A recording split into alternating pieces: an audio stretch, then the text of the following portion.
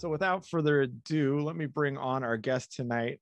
He has performed with just an absolute murderer's row of artists, including Sonny Rollins, Hank Jones, Gerald Wilson, Chris McBride, Ron Carter, Dee Dee Bridgewater, Wynton Marsalis, Count Basie Orchestra, Sean Jones, Camille Thurman, Jasmine Horn. That's just a few of those names. He's also taught and lectured at such wonderful institutions as UNC Greensboro, the Peabody Institute, Rutgers University, Juilliard, and Jazz Music Institute in Brisbane, and the Sydney Conservatory of Music. So quite a list there as well. So we're really excited to welcome to talk about the art of big band drumming tonight, Mr. Jerome Jennings.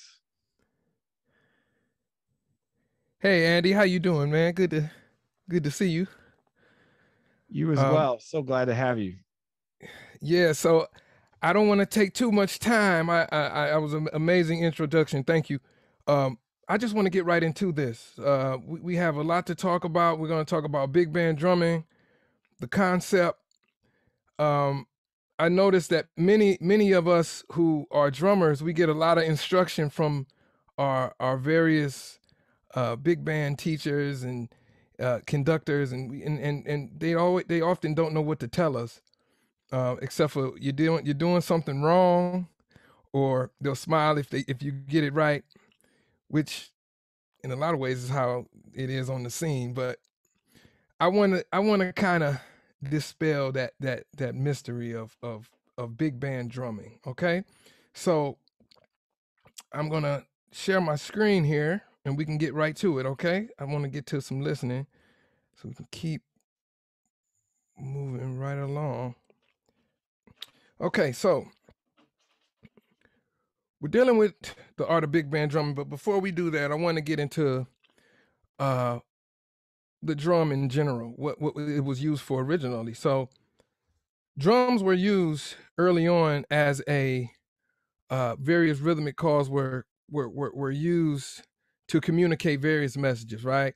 It could be the birth of a child, it could be a wedding ceremony, harvest season, a funeral, celebrating nature, in various celebrations. But I want you all to keep in mind that relaying of a message. Okay, I'm going to move on here. Now, let's talk about the roles in actual big band drumming. Okay, so in big band drumming, we have to contextualize what we're doing. We have to understand what our roles and what our role is in that. Number one, the first thing, you need to be able to groove. You have to groove. Okay, what does it mean to groove? Well, beyond grooving, you have to set up the band. The band has to be set up, right? Let's get into groove. So the groove and overall vibration and energy is very important within big band drumming. Okay, the spirit of the band relies heavily on the drummer, and just like we spoke about early on in African drumming, there was ritualistic messaging, right? It's very important that we play with confidence and that we play and understand the function and our function and role through each tune, through each section of the tune, right? And you need to relay this message to 17 people. You have to keep that in mind. So whatever you play, it has to be with clarity and sureness. All right. And the following points that we're going to talk about right now, they all work in tandem with each other. So the first point I'm thinking about here is establishing the groove with the bass player, banjo player, guitar player, if they're there. It doesn't matter what type of groove it is. You want to play and establish that groove early on. It's very important to play it with clarity so that all 17 people, the person furthest from the drums, can feel and hear that groove. Okay, that's very, very important, regardless what it is: calypso, mambo, bembe, two beat. We have to play with clarity, and we have to groove with that bass player. Okay, number two, we have to play in balance. It's very important to play in balance, because if you don't play in balance, things can be off volume-wise. Balance is all about volume and playing with clarity, okay? So we have to be careful with that. Number three, we have to deal with sound.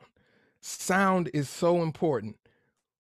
To have the right sound, we have to use, sometimes we can use things to aid us in that sound, whether it's brushes, whether are we playing with mallets, are we playing with are we playing the hi-hat?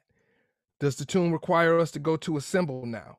Okay, we have to know these things to use various color and to color the music, and to again relay the message to the band to let them know something is about to happen or something is happening. All right. One thing that a lot of drummers don't think about, younger drummers, is short notes and long notes, right? Within the ensemble, we have to understand how to articulate short notes and long notes on the drum kit, using the drum kit. How do you create a long note? How do you create a short note? How do you create a long? How do you act? How do you accompany a long phrase, a short phrase, right? So we have to understand that. All of these things, establishing a groove, playing in balance, sound, long and short notes, they're all devices that are used to set up the band. Okay, that's our entire goal, right? Objective should be to accompany the band, give them what they need. Okay, it's very important. Now, why? Why is it important? Well, the band has to play together. It's very important that you understand that in a big band chart, right? If we going from A to Z, between A and B, B and C, C and D, it's sections within the music. We have to be able to set up the band. The band is playing the band has to play harmony, the band is playing melodies, and the band is also playing rhythms. We have to help them establish the correct rhythmic execution. I'm thinking rhythmic in particular, but we can also help with harmony and melody as well. But let's think about rhythm for now. The band needs our help. Trust me. Bands, when they play upbeats, when they have strong beats, downbeats, particularly upbeats, they don't sound together unless they have help from the rhythm section. And I'm speaking particularly to, again, our drummers. That's what we're here for. Okay? That's why we have to do that. We need to help them play downbeats. We need to help them feel the upbeats, right? By giving them a strong downbeat so that they can feel the and of one. All my drummers, they understand what I'm talking about. So if we hear 1, 2, 3, 4, 1, and 1 and 2, 3, 4. We have to give them that downbeat. 1, 2, 3, 4, and, right? Down, up. It's like a pendulum. We have to do that for them. Okay, in most cases, that's what needs to happen. So how do we do that? Well, we dealt with that. We have to give them a strong downbeat. If there's something on the end of 2 that's being played, we got to give them something on 2 so that they can feel where that strong beat is, so they can come and play that end of 2 together.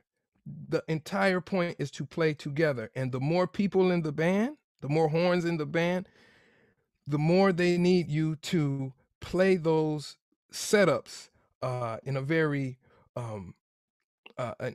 plain and understandable, digestible way. Okay, so upbeat, downbeat figures, we dealt with that. Okay, so let's talk about the bands. Let's get into some of these great bands. Now, why is it important for us to understand the legacy and lineage of jazz, big band playing, right? Well, big band playing, it has a very rich legacy. We have jazz age big bands of the teens and 20s. We go from there to the swing big bands of the 30s and 40s. Then we get into bebop later on in the 40s and 50s and to this day. Then we have the Afro-Caribbean bands, Machito and others, Tito, Puente and Rodriguez. Then we have third stream, we have experimental fusion bands, and also now we have more modern takes on what a big band can be. It's good for us to really get deeper into listening to these bands just to figure out how to play, what to do. The only way you're really going to know what to do and what to play is by listening and playing to these recordings and just really sitting with them and checking them out. That's really the only way. All right. And if you're blessed enough to have a private teacher, bring the recordings to them and say, what's happening? What is this drummer doing? That's very important. Okay. Now we have to study the history of this music. The history informs us. It informs what to do. What do we do when we play? How do we set up the band? When the bass player is playing what we call a 2-beat, what do we do to complement that? If we hear the band is coming out of a early jazz age sound and articulation, how do we play as drummers to accompany that? Well, listening, having a serious grasp on history of these recordings and bands, it will inform us on how to groove. It'll inform our sound, having the proper sound. It'll help us in beginning the tune. What do you do? How do you begin this tune? It will help us with setting up the band, right? Right? And it'll also help us with ending the tune. There's ways that we can end a tune that can, again, help aid the band, move the band along, right? Help them to play together, okay? So we must contextualize historically. That's very important. So I want to get into the advent of the big band. Now, it didn't technically take shape until the 20s, but the grooves and orchestration of the mid 20s, from big band drummers who were known for their big band playing. We're going to get into some of those drummers. Of course, we can't get into all of them, but those earlier bands, those earlier drummers, they actually were playing rhythms that were articulated from drummers from the earlier periods of jazz music, the early beginnings of jazz music. People who were playing, people like Warren Baby Dies, the person we're looking at right now. People like Zudi Singleton and Tony Sabarbro and Andrew Hilaire, right? And others. So what we're going to do is we're going to check out right now. Let's check out a recording and let's listen to, we're going to listen to Jelly Roll Morton and his Hot Peppers. We're going to listen to a tune called The Chant. And what I want you all to check out, I want you to listen closely to how he articulates the beginning of this piece. What does he use to feel, to set up the band, right? A lot of cymbal work. You're going to hear what's called a shimmy beat, right?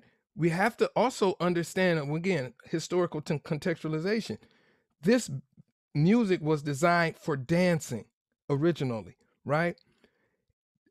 I want to take it a step further. I want you all to understand that there were certain specific beats that went with specific dances, right? So, for instance, during the Roaring 20s, as it was called in the United States, there was a dance very popular called the Charleston. There's a beat that goes with the Charleston, right?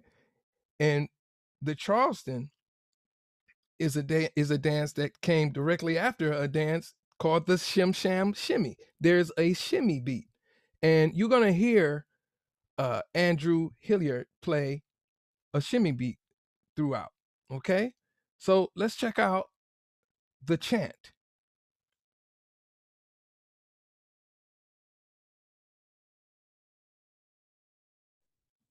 Okay, so the reason why I play Jelly Roll Morton, and I know he's not considered a big band. He's not considered to be a big band band leader, but he is one of the first, if not the first, to have very involved arrangements, right? So the drummers with him, Baby Dodds, Andrew Hilaire, they had to be able to orchestrate, right, through these many complicated pieces. So that was the chant. Let's keep moving. We're going to get into now we're gonna get into someone who it was considered the first to have a big band in a more more or less jazz age big band, and Kaiser Marshall is the accompanying drummer with Fletcher Henderson, right? Don Redman, the Fletcher Henderson band, Don Redman arrangements. This particular piece is one that I would like to get into now. And I want you all to check out his cymbal. I want you to check out his cymbal work. And listen to how he keeps the time with the Fletcher Henderson band here, okay?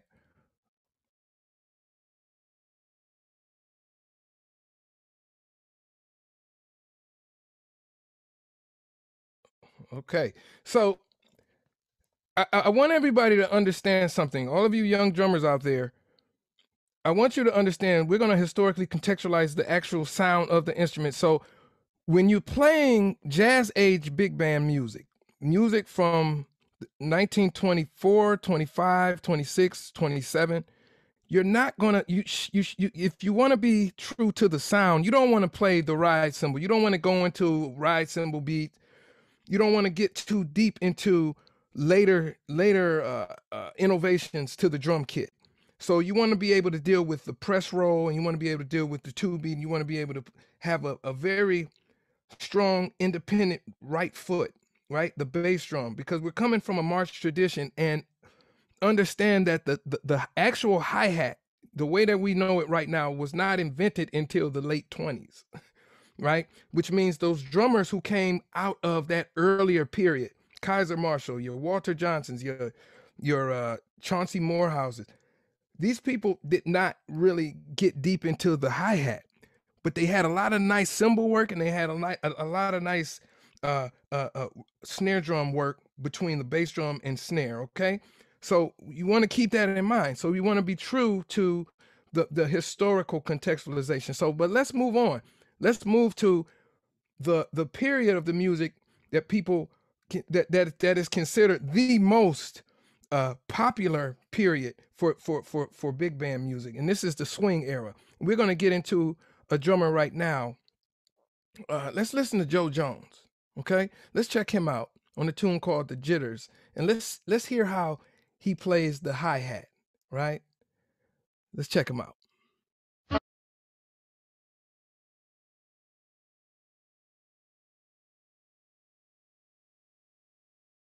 All right, so Joe Jones, he's credited for being the first to play the hi-hat. I think he was the first to play the flip on the hi-hat, to one of the first to play what I like to call the flip. When you hear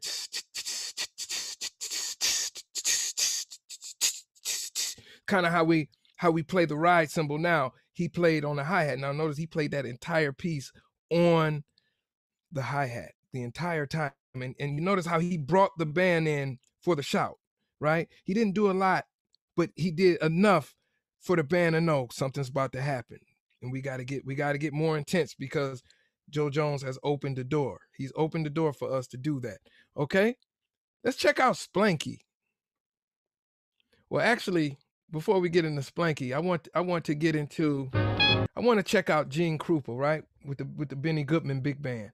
1935, this version of the King Porter Stomp. Now, I want you all to play close attention to how Gene Krupa is going to play different in each section. Each section is going to be played different. He's going to play something different, a different way of keeping time within each section. And I also want you to hear how he sets up the band with just one snare drum shot. Pop. Not a lot of stuff, just pop, one snare drum hit. Okay? Check them out.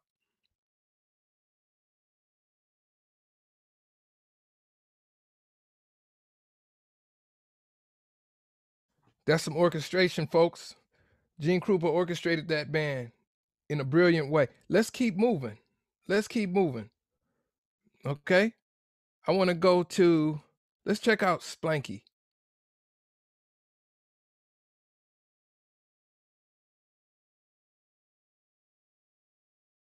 So I want you all to notice when Sonny Payne and what I observe about these great drummers is that they don't play the entire field. They don't play the entire field at the same volume, right? So if it's a 2-bar field, you almost lean on the hit that's going to set the band up, right?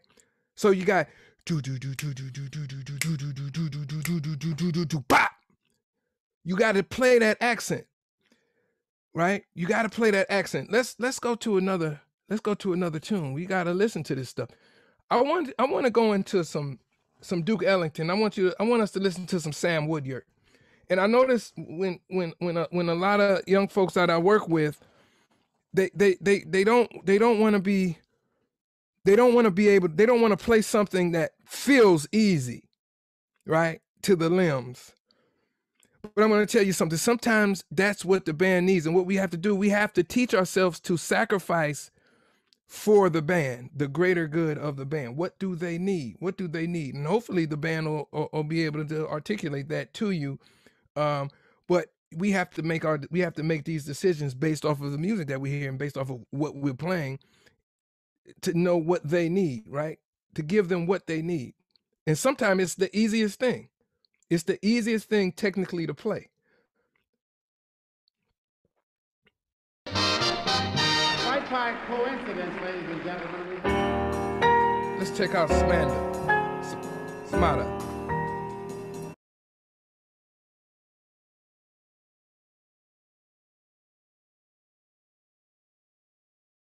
So anybody to tell you that playing 2 and 4 o'clock is corny, not happening, don't believe them.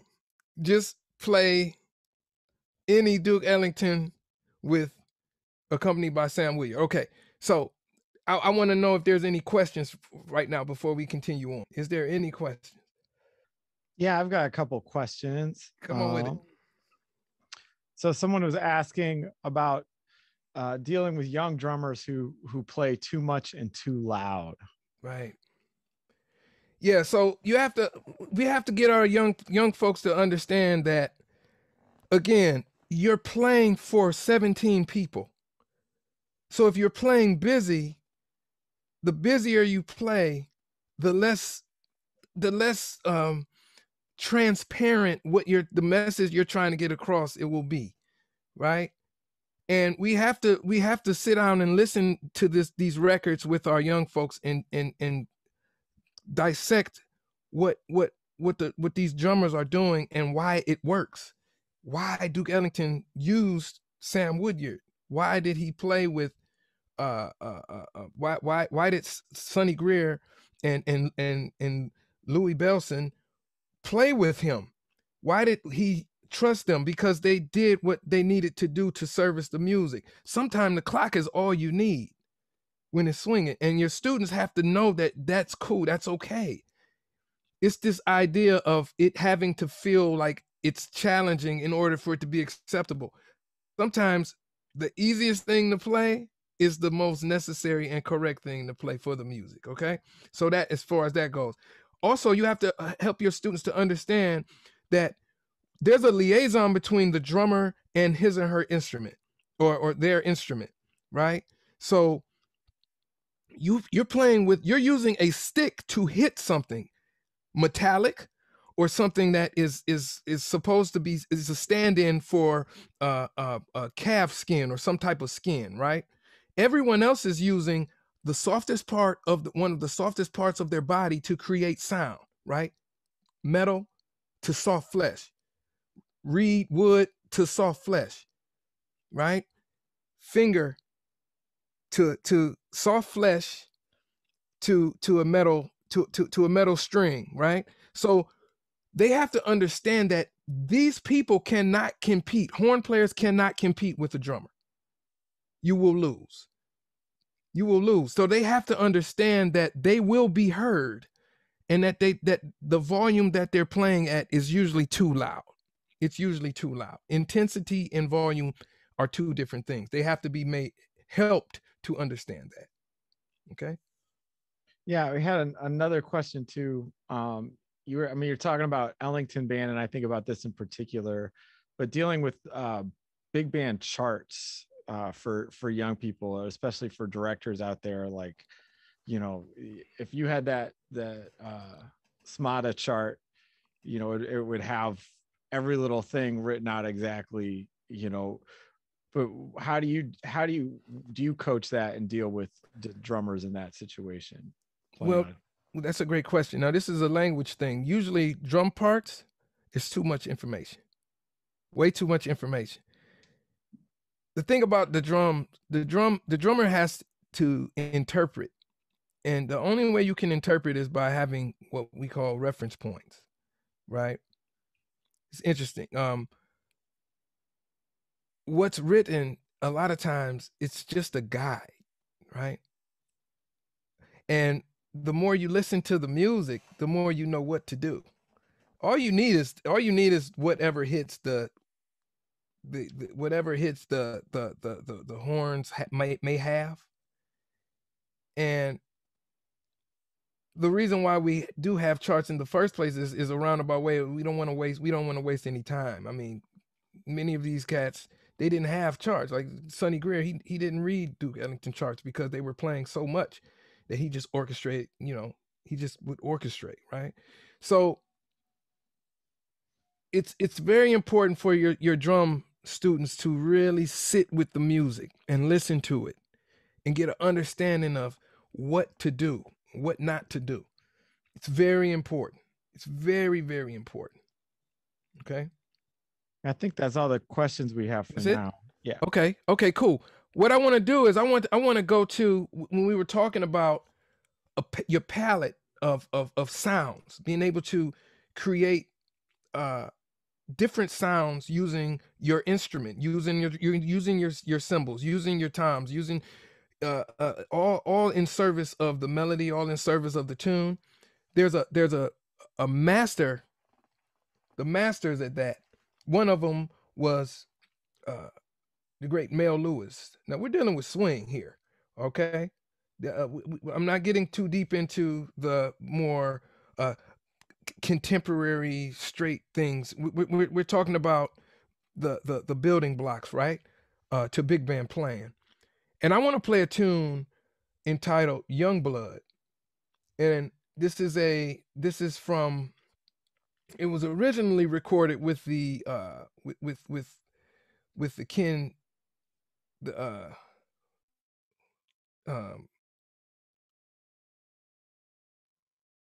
Stan Kenton band, excuse me, brain fart.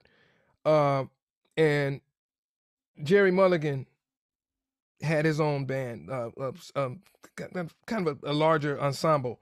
And I want to play this for you all. I want you to listen to how Mel Lewis uses his cymbals and how he sets up the band and just tenacious swing. And this predates his time with the Mel Lewis, Thad Jones Orchestra, okay? He spent some time with Kenton.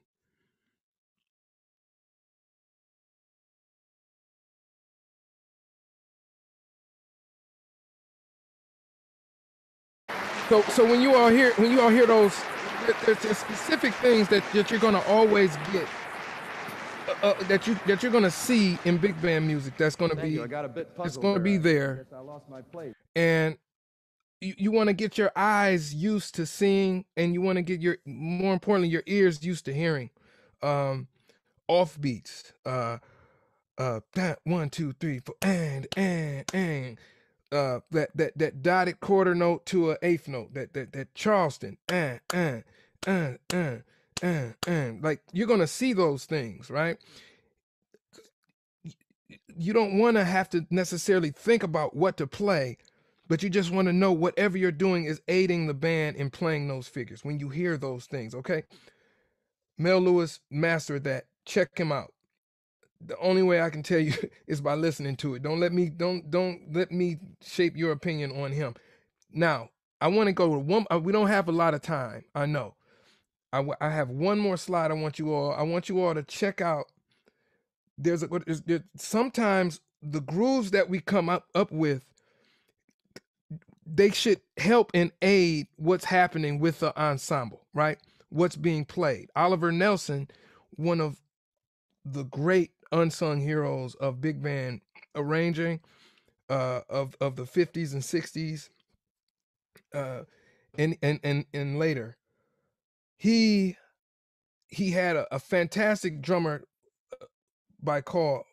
number one call by the name of Grady Tate. Now this is a tune called Mattie T. I just want you to hear this groove and how it fits into the actual piece, the melody and content within.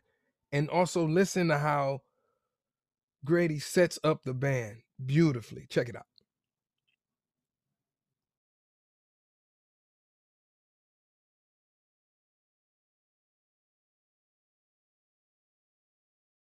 Yeah, if you don't feel good after that, I don't know. I don't know what else. But I just want you to notice how that groove fit with the melody, right? This is all about aiding the band. This is all about giving the band what they need. And to your question, Andy, that's the answer to that question. Does the band need you to be playing this loud? Does the band need you to play soft? Does the band need you to set us up? How does the band need to be set up at this particular moment? We have to understand that this is a team, right? A 17, 18-piece team.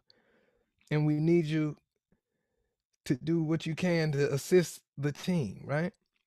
Right? Okay. So what I want to do is I want to go into our last two slides. I want you to see the greats here. Of course, these are the great big bands. There are a lot more, but these are some of the ones that have really left a heavy impression on me, myself, and thousands and millions of others. And I'm going to make a PDF of this and send to Andy so you can give it to your students. You can take a quick gander at that. Of course, some are left out here. These are some of those bands. Great Clark Terry had a fantastic big band, big bad band. Of course, Andy Kirk in the Clouds of Joy, band that Mary Lou Williams comes through. Kenny Clark had a fantastic band, big band. Clark and Bolan big band, amazing. Frank Sinatra, the various big bands that supported him.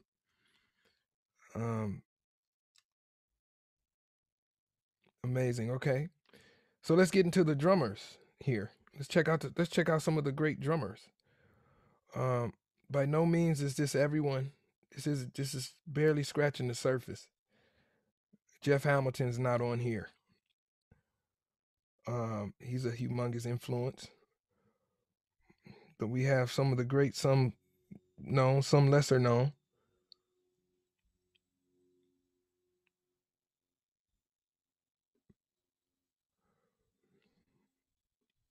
I think Clarence Penn does fantastic work with the Maria Schneider band. He's not on here.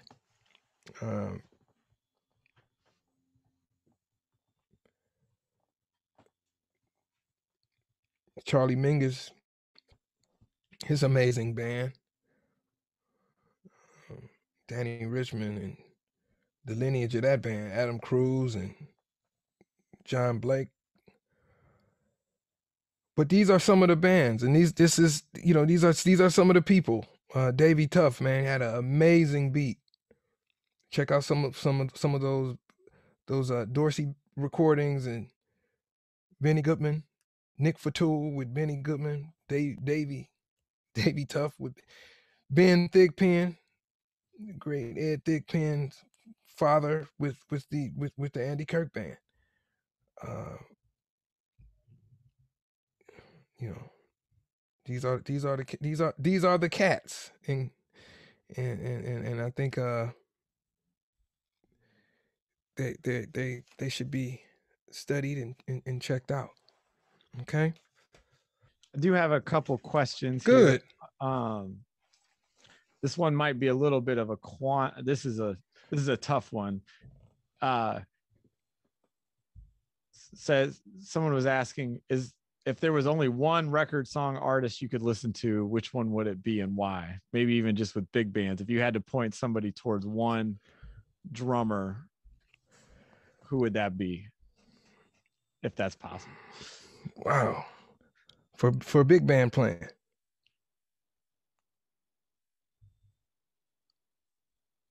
Yeah, I can't give you one drummer, okay? I can't do that. But I think if I can't really do that. I mean, some of my favorites would be Sonny Payne and Joe Jones. I think, man, that's a tough question.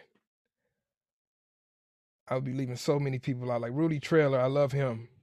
There's certain big bands I love, and I love them, and they have great drummers. Like Earl Father Hines, I love his big band. So I love Rudy Trailer. You know what I'm saying? There's some amazing Kaiser Marshall. If you guys get an opportunity, pick up this Fletcher Henderson box set called Study and Frustration. It's amazing.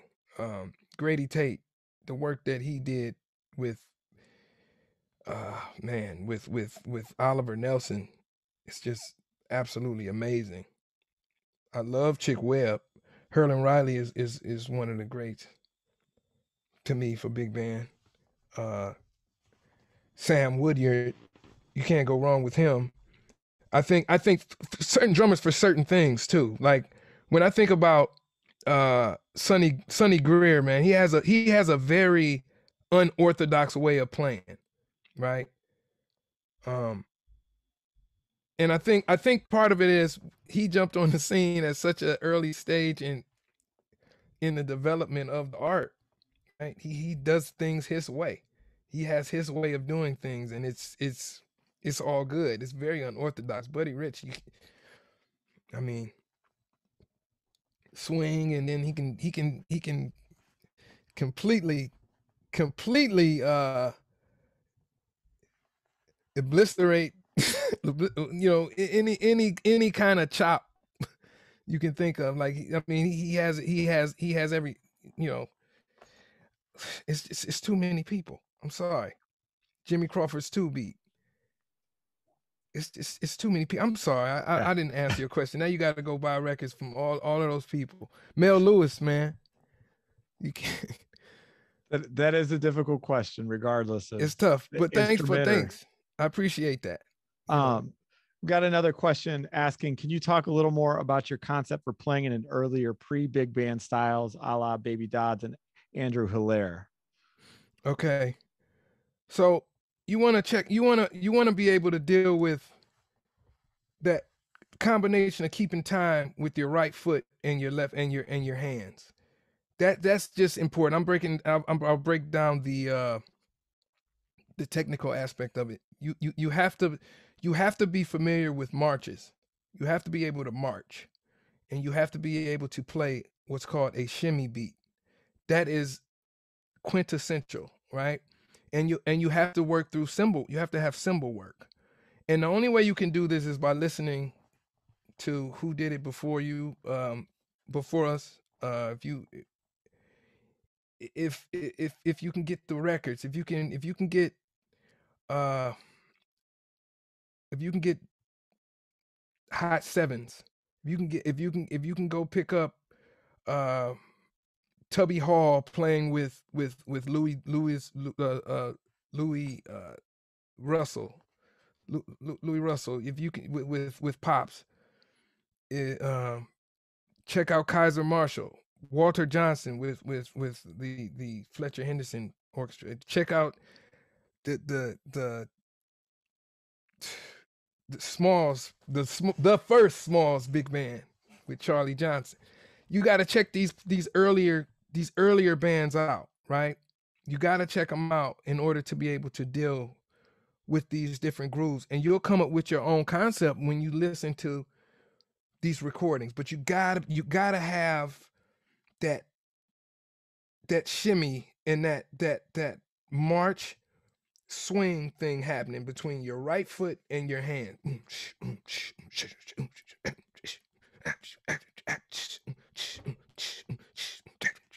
You got to be able to do that to give the right feeling so that the band will articulate. It's all for the band.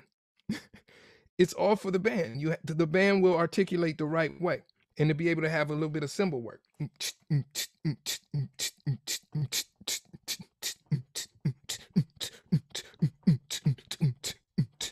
You got to be able to do that. Then you'll start to appreciate drummers like Chick Webb, and you'll start to appreciate drummers like Joe Jones. And then you'll start to appreciate drummers like Hurl and Riley coming directly from all of that. Harold Jones.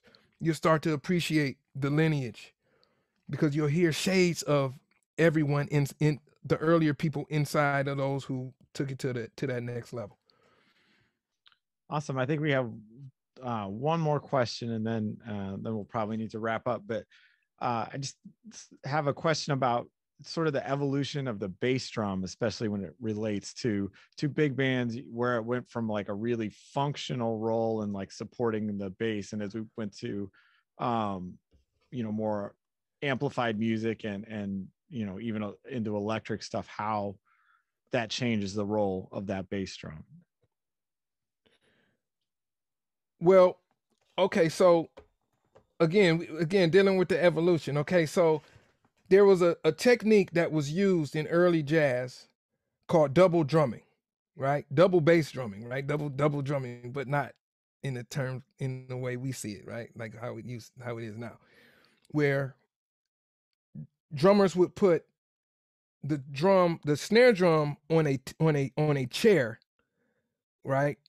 And put the bass drum on on a stand, right? Similar to a marching or orchestral type stand, and would play the bass drum with the left hand, right, while playing the snare,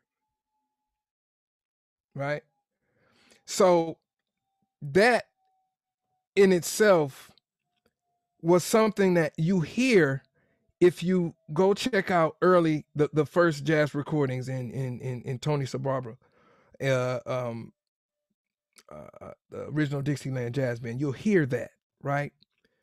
Until someone came up and invented the bass drum pedal to make that job much easier. So understanding that type of technique and what you can and cannot do will help inform how you approach playing the instrument in earlier jazz settings. Does that make sense? So that's how that evolved. Now, when you listen to earlier musics, when you listen to Tony Sabarbra, when you listen to Chauncey Morehouse, right, with some of those earlier Bix recordings, when you listen to Baby Dies, when you listen to Zudi Singleton, you will understand why why the technique that they used. It's considered limited today by today's standards. When you have Virgil Donati and people who can use double bass drum real fast and do a lot of like technical, have a serious technical prowess. Even with Louis Bellson and Sam Woodyard with the double, and Rufus Speedy Jones with the double bass drum pedal. But when you think about the beauty that was in how the earlier drummers used what they had to come up with some serious orchestration, serious playing with what limited means they had, it's absolutely amazing. And to be able to incorporate that in your playing, it's going to help aid in your understanding of the instrument, and also to help aid the band in their phrasing, playing these earlier styles of music. Great, thank you. I think that's about all the time we have for tonight. I want to say, first of all, a big shout out and thank you to Jerome for being with us tonight and sharing such fantastic information.